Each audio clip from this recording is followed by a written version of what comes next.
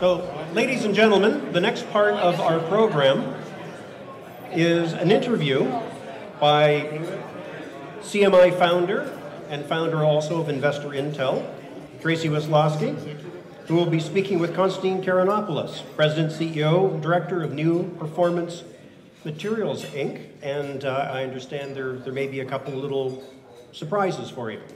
So, Tracy, Constantine. Sure.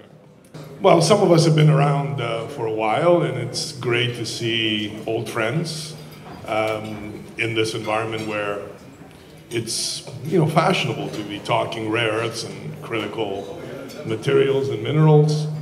Now, how we all make money, it's a different story, but we're in the news frequently. So, yeah, it's a good time to be chatting about these things. Speaking of being in the news, he's kind of pushing my face, and he's like, Reuters wants to do an interview with me tomorrow. Why does Reuters want to do an interview with you? Well, could it be the breaking news you just put out 2 hours ago? Most likely. For those who perhaps are not aware of it, we announced this morning that the Government of Estonia and the European Union awarded us up to, and I'm trying to be very careful here, up to 18.75 million euros to go towards our capex of a new magnet facility in Estonia, which will be next door, very close to our existing rare earth processing facility in Estonia. And we're very thankful about it. So I think this will be a very meaningful addition to the Western world's magnet capacity. So if you don't mind kind of explaining to some people who are new to the industry what this actually means about your position in the supply chain in the rare earth, in the rare earth supply chain. Sure. Neil, excuse me, we've been around for 30 years. We started with 2 rare earth separation facilities in China. Fast forward, we have a 3rd rare earth separation facility in Estonia. So we are part of the rare earth industry and the rare earth supply chain. But in addition, our MagnaQuench division takes those rare earths, converts them into metals, alloys, magnetic powders, and magnets in a magnetic materials facility in China, another one in Thailand, and 2 magnet plants, one in Tianjin and one in Chuzhou in Anhui province in China. So this is our first foray into making magnets outside of China, where we do, these are different magnets, mind you, but we already do about 90% of what a flow sheet looks like for a magnet facility. So we'll transplant that to Estonia. And we're doing that because that's where we're under tremendous pressure by our customers in the European EV supply chains to be making these magnets by 2025. So what it does is it stretches our presence in the supply chain a little further downstream, and together with an investment a very modest investment we made in Greenland on a rare earth deposit. Eventually, in the fullness of time, perhaps Neil will be a fully integrated magnet producer all the way back to the mine. So not to be too cute about it, but the narrative is all about mine to magnets. Again, 10 years later, Jack, if you remember the original mine to magnets narrative from 2010, I prefer to use magnets to mine. I mean, whatever we do is driven by our expansion into magnets and the demand that creates, and we need to backfill that with mining. But we currently have rare earth separation, metal making, and all the way to magnet production. So it makes us still a bit more unique, if you want, than what we were up to recently. Okay, so you touched on Greenland, and of course, Jeff Bezos, a number of large billionaires, all of a sudden are interested in critical minerals in Greenland, and then you announced it. You know, tell me why Greenland today? Gee, I never thought it would be mentioned in the same sentence. Well, no, I'm going to mention this because, you know, 5 years ago, you know, everyone was telling me you can't develop anything in Greenland. They won't allow you to. The environmentalists will not allow you to. And now it sounds like everybody's looking at Greenland. What's changed?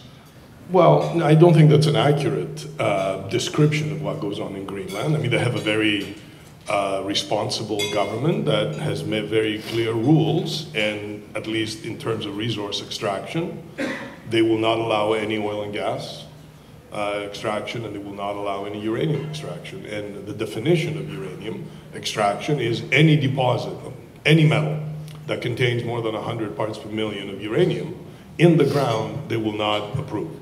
Well, this deposit, and there's a couple folks in this room that are very familiar with this deposit, is less than 10 parts per million uranium, so there's no issues. You know, like every other jurisdiction, you really need to understand what the lay of the land is and to make sure that you do all the right things locally. I mean, if you walk into a new geography and expect to do business just like you do in downtown Toronto, that doesn't exist. So you need to take the time and spend the money and talk to the right people, and eventually things work out. I mean, we did this in China for 30 years, right? So we're kind of used to challenging geographies. One of the themes we've been going over is the attraction of capital that is happening in this sector right now. Would you say that's correct? We kind of put Energy Fuels on the, you know, we asked them, what are you going to do with all the money that you have right now? And I know you have a very tight relationship with Energy Fuels. What are you going to do? I mean, you just raised another 65 million? Canadian, yeah. Canadian, thank you. Yeah, we have, you know, and I guess I don't want to preempt our earnings release Friday morning. But yeah, we're sitting on round numbers, $100 million US, and all of it is earmarked for growth projects. I think in this industry, you really need to keep growing simply because, not because of, you know, ideological or sort of other considerations, but you got to grow because the demand is exploding especially for magnets. I mean, this decarbonization transition is one of those forces that come across our lives once in a lifetime. And I think there will be huge fortunes created because of it: decarbonization, energy transition, electrification. And in order, you know, beyond our own greed, because we all want to make fortunes, but at the same time, decarbonizing and becoming more energy efficient is good for the planet. In fact, the imperative is really urgent to do that. And you can't decarbonize without rare earths. I mean, you can, but you won't be very efficient and very good at it. So, you know, rare earths are back in sort of the category of becoming almost indispensable, just like they were 15 years ago, until 2011 drove very smart people with very deep pockets to design rare earths out of their systems and created a 3 to 4 year gap in development. So we're back in the forefront, and this time it's a lot more, the debate and the narrative has become a lot more intense because you have geopolitics superimposed on top of the industry in a way that is almost as, perhaps it's a little greater, it's a little bigger than what it was in 2011 when the Japanese Coast Guard you know, messed around with a Chinese fishing boat near the Senkaku Islands, and then the Chinese cut off the Japanese from rare earths for 7 weeks. That's all it lasted. So, but today, the geopolitical environment is much more, I guess, serious than it was in 2011. You know, we're in the middle of a war in Ukraine. We have an energy crisis, and I think the world's balance is being remade. And part of that equation, I think, is unavoidably rare earths.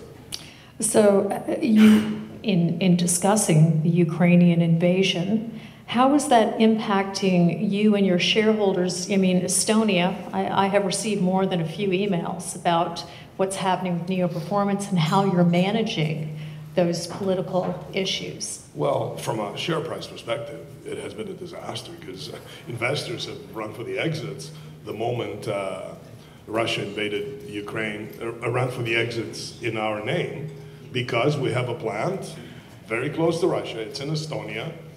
In fact, when you can walk along the beach and to the Narva River, which is the northern border between Russia and Estonia, the Estonian border, and you can see the Russian guard stations on the other side of the river, and they still wear these big hats, and they still have AK-47s, and they're still there. In fact, when Estonia built a bridge over the Narva River to connect Narva, the city in Estonia, to the Russian side of the town, the Russians objected to the bridge, and they made sure that the bridge cannot sustain large tanks going over it, which is now not a bad thing to have as they invade other geographies. So the moment that happened, it was a disaster for our stock. We've lost 50, 60, 70% of our market cap because of it. And to me, it really doesn't make sense because it's business as usual. We've given up maybe a couple of customers in Russia, but we still continue to receive a good portion of our raw materials from Russia. The balance, of course, being energy fuels, thankfully, which is getting bigger quickly. So I was at a seminar with Prem Watsa recently, and he said when he was a young guy sort of learning the ropes in the financial industry, he had a mentor who told him that when the cannon starts, that's when you buy. And then you sell before the peace dividend. In our case, it was the exact opposite. When the cannon fire started, everybody was selling. I've been buying myself. As soon as I'm out of, whenever I'm out of blackout, I have been buying Neo stock. So I'll continue to do that because the fundamentals, everybody knows what the fundamentals are, and the specifics, I have enough confidence in our ability to execute our growth strategy that, I think I have a lot of faith in the company and the share price. So let's just jump to this one. Jack was talking earlier. Obviously Jack is one of my most esteemed colleagues in the industry. And he says that the EV demand that is currently out there is not realistic with the scarcity of many of the critical minerals listed in the battery materials, for instance. Would you have any thoughts on that you would like to add? Do you agree with Jack? Absolutely.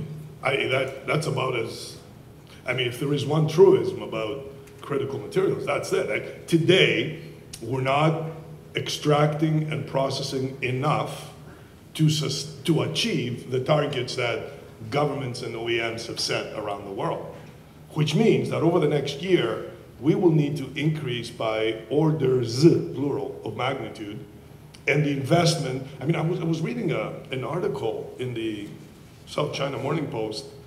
One of the big banks came up with a $50 trillion capital investment necessary for China alone to achieve its decarbonization, electrification, clean energy targets, and so on. That's a mind-boggling amount.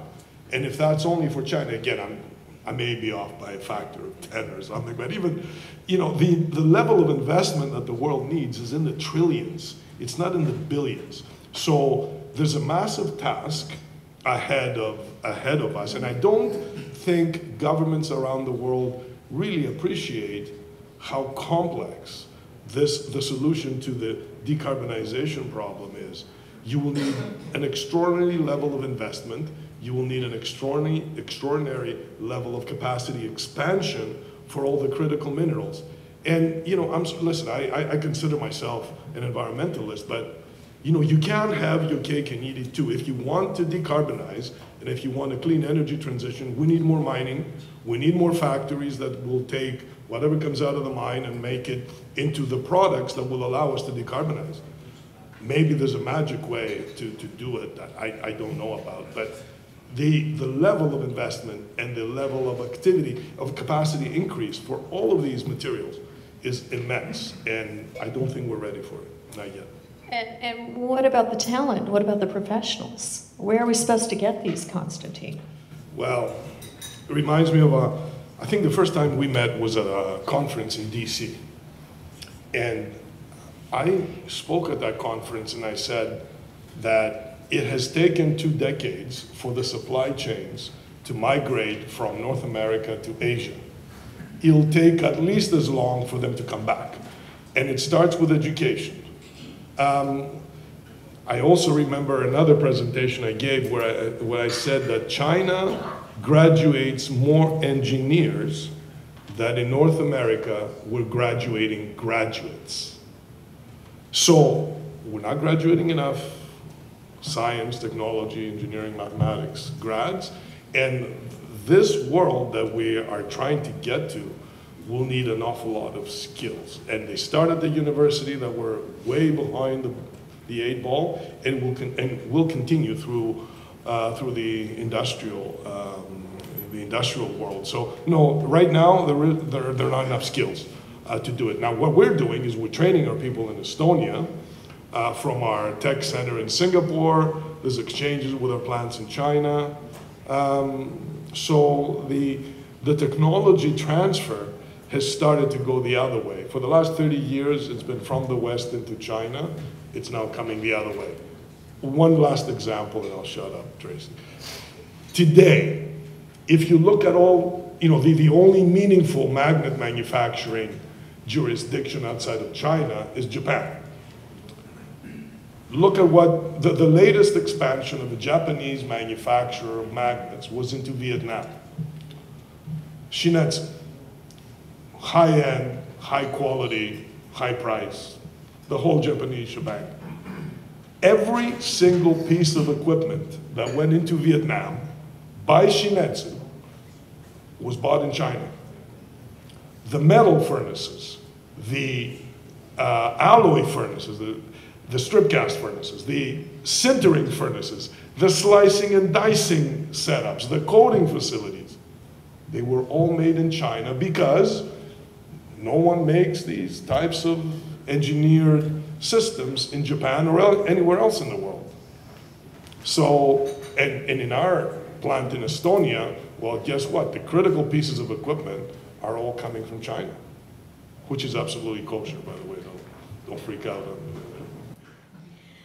I promised Constantine we would keep a strict structure, and he has to run, but we're not going to let him loose yet until I put you on the spot. We know you own a lot of your own shares.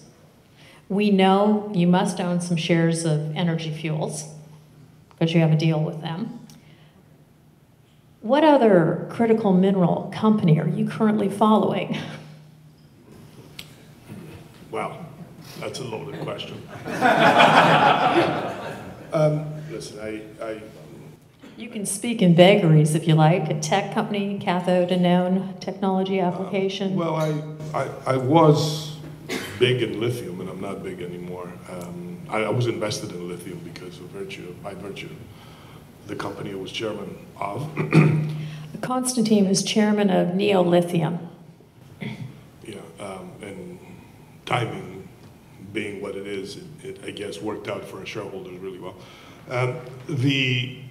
You know, there's a few companies around the world that I follow because I like the project. You know, I learned about rare earths in China, so and Alistair Neil in the back was part of that experience when the heavy rare earth industry was completely revolutionized by ionic clays in the south. So we spent a lot of work trying to train folks at the Department of Chemical Engineering and University of Toronto how to recognize ionic character and how to evaluate it. So there's a bunch of projects right now that are being developed. I like the Hochschild project in Chile, the Aclara project. I've lost my shirt on that, but it'll come back. It's a good project, but you know, the environmental, there's a new government in Chile, as you may know, and it's not very friendly towards resource extraction, but I'm told things are changing again in Chile. I like that project because of its characteristics. I like Serra Verde in Brazil. It's run by a friend who's also on my board, Eric Noirez, and it will be in production reasonably soon. I like ionic rare earths in Africa, but it's a challenged jurisdiction. So, you know, what are you going to do? I like AR3 Dudley Kingsnorth company, which I visited recently in Adelaide. Of course, another selling point of that project is that it's in the Coonawarra district, so you can get a decent bottle of wine when you visit the, you know, at lunch when you visit the deposit. I like things that can. I like exploration companies that are dealing with deposits that have a chance to be competitive against China. Not at today's prices or last year's prices, but even at prices during the dog days of the industry. So, you know, again, perhaps I'm too jaundiced by my Molycorp experience, but Molycorp filed for bankruptcy when neodymium hit 35 bucks. So you need to be able to survive at prices that the Chinese can survive, because guess what?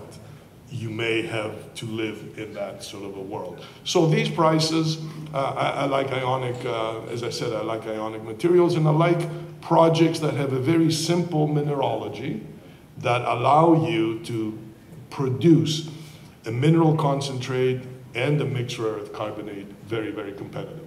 I mean, we invested in one in Greenland for that exact reason. And I also like things that are very high in the magnetic rare earths in the distribution. Hastings is in that respect ticks that box. Very high in DPR ratios, 40% or more. So these are the things that I'm looking for. And you know, there's a few around. Like I don't want to say anything for a lot of the projects in this room, but we're probably talking to most of the people in the room about, and what I say usually is, if you get to the point where you have a product that we can buy, we'd love to buy it. It's sort of like that line in the movie, you know, if you build it, they will come. If you build it, we'll come, absolutely. We're a net buyer of NdPr, we're a net buyer of cerium and lanthanum. Raise your hand if you know anybody else will buy cerium and lanthanum these days. And we're a net buyer of, we're a big buyer of mixed rare earth carbonate. So we'll continue to be a net buyer regardless of what else we do. So if your project looks like it'll get there, we'll buy from you, there's no question about it. Thank you so much for joining us today. We've run a little bit over, but I think you got 6 minutes, right, to run? Thank you.